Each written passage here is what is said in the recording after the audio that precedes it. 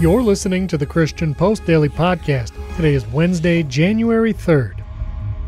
A USA Today Suffolk University poll reveals a noticeable shift in the U.S. political landscape. Former President Donald Trump, representing the Republicans, has edged ahead of incumbent President Joe Biden with a slight lead in voter support. This poll, involving 1,000 likely voters, indicates that 39% favor Trump, while 37% support Biden, and a significant 17% lean towards third-party voting. Notably, Trump's lead amplifies when third-party candidates are included, showing him ahead at 37% against Biden's 34%. A striking aspect of this poll is the shift in minority voter preferences. Trump is leading among voters under 35 and Hispanic voters, with a notable 20% of Black and Hispanic voters considering a third-party choice. David Paleologos of Suffolk's Political Research Center highlights the impact of this trend, saying, quote, "A young voter or a person of color voting third party is a vote away from President Biden, and a vote away from President Biden is a vote for Donald Trump." This trend is corroborated by an NBC News poll which reported a decline in Biden's approval ratings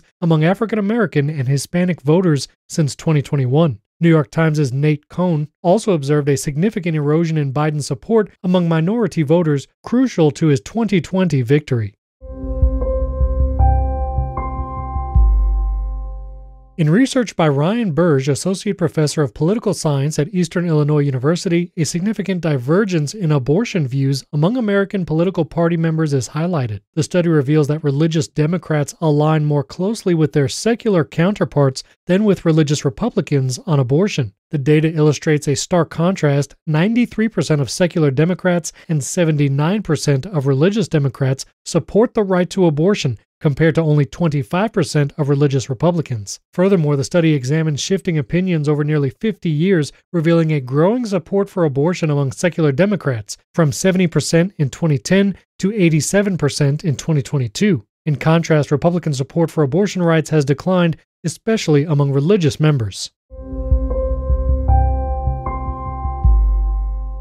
In a recent interview with the Christian Post, Seth Kaplan, a Johns Hopkins University lecturer and expert in fragile states, highlights the growing issue of, quote, social poverty in the United States. Kaplan, author of Fragile Neighborhoods, Repairing American Society One Zip Code at a Time, identifies a dual nature of social poverty, distress in economically challenged areas, and isolation in materially wealthy neighborhoods. He emphasizes the need for stronger community bonds and local institutions, particularly churches, to address this issue. Kaplan criticizes churches in America for being too secular and consumer-focused, urging them to adopt a more communal and place-based approach. He believes that churches should be countercultural, emphasizing community building over politics to strengthen social fabric and support neighborhoods. Kaplan's vision is for a society where people know and support their neighbors, creating strong, interconnected communities. In a poignant display of solidarity with persecuted Christians, New York City pastor William Devlin attended the wedding of Agnes Ndimi, daughter of a Nigerian pastor beheaded by Boko Haram in 2020. Devlin, a missions pastor at Infinity Bible Church and founder of Redeem and Widows and Orphans Ministries, along with human rights lawyer Emmanuel Ogebe, traveled to Makurdi, Benue State for the ceremony. This act aligns with his broader vision, as evidenced by his receipt of the President's Volunteer Service Award for his global efforts. The wedding coincided with the 12th anniversary of the Boko Haram-led 2011 Christmas Day church bombing and recent Christmas attacks on Christians in Plateau State. Ogebe criticized the Nigerian government's inadequate response to these attacks and the lack of global outrage compared to other regions. Taysir or Tas Saada, a former member of the Fatah political party and Palestinian Liberation Organization, now a Christian convert, expresses a profound belief in a spiritual shift among Muslims in Gaza. Saada, 73, shared with Israeli-American journalist Joel C. Rosenberg his conviction that the ongoing violence and upheaval in the Middle East are signs of an imminent end of times. However, amidst these turbulent times, Saada sees a silver lining, a growing disillusionment with Hamas and radical Islam among many Muslims, potentially leading them towards Christianity. Saada, who detailed his journey from hatred to faith in his autobiography, Once an Arafat Man, recounted his transformation after moving to the United States in 1974, where interactions with a Christian friend sparked a radical change in his perspective and life. He now plans to return to Gaza post-war to contribute to what he sees as a significant spiritual awakening. Saada's story illustrates a dramatic personal evolution from fighting under Yasser Arafat to embracing Christianity and now aspiring to play a role in the potential spiritual transformation of many in Gaza. 2023 marked a pivotal year in recognizing the dangers of gender ideology, particularly gender-affirming care for minors. The Christian Post's award-winning podcast, Generation Indoctrination Inside the Transgender Battle, delves into this pressing issue in its third season. The series reflects on state-level legislative efforts to ban experimental gender medicalization treatments for minors, initiated by Representative Robin Lundstrom's SAFE Act in Arkansas. Voices across the political spectrum, including radical feminist Democrat Kara Dansky, criticize the widespread adoption of transgender ideology.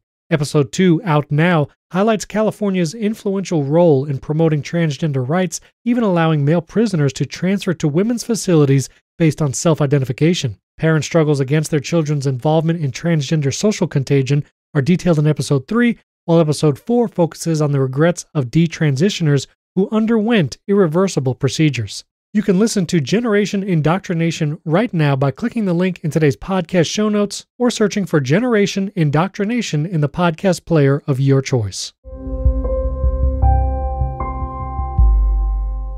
In Pittsburgh, Pennsylvania, Megan and Matt Chopek, both deaf from a young age, are leading a transformative ministry at Redemption Hill Church to address the spiritual needs of the deaf community. Their initiative aims to dismantle misconceptions and prevent others from experiencing the church hurt they endured due to language barriers and lack of understanding within churches. They emphasize that the gospel is about a spiritual, not just physical healing. The couple's personal experiences, including Matt's cochlear implant surgery and their previous church's failure to accommodate the deaf, underscore the challenges deaf individuals face in religious settings. Their efforts have inspired their current church's senior pastor to learn sign language, reflecting a growing awareness and adaptation to the needs of the deaf community. You can read more about this story and all the headlines from today by clicking the link in today's podcast show notes. Thank you for listening to the Christian Post Daily Podcast. We encourage you to follow the show in your podcast player of choice, Apple Podcasts, Spotify, or third-party podcast players like Overcast and Pocket Casts. You can also download the Edifi app for free and listen to all the podcasts on the Edifi network by clicking the link in today's podcast show notes. We would also appreciate a 5-star rating in Apple Podcasts and Spotify to help us reach a wider audience with the Christian Post Daily Podcast. You can also subscribe to our daily newsletter and get the top headlines delivered to your inbox by clicking that link in the show notes as well. Thank you again for listening to the Christian Post Daily Podcast.